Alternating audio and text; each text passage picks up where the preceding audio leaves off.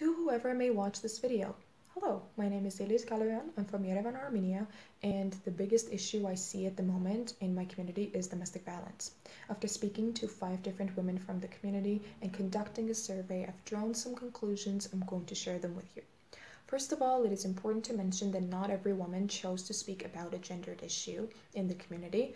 Although all of them were aware of them, 2 of those girls decided to speak about something more inclusive. I think it is because that's how we raise girls in the country. We raise them to be inclusive, selfless, put other people's needs first, and that's what those girls did. I thought it was quite interesting.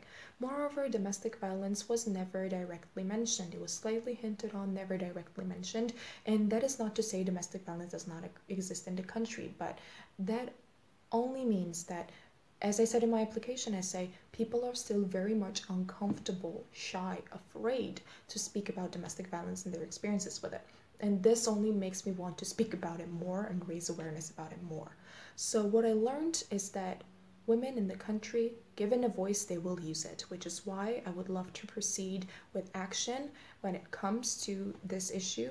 And I think the best way to do it is to raise awareness and run a campaign through social media, and I believe people will join in, not only women but also men. Thank you so much for your attention, and I look forward to hearing back from you. Bye-bye.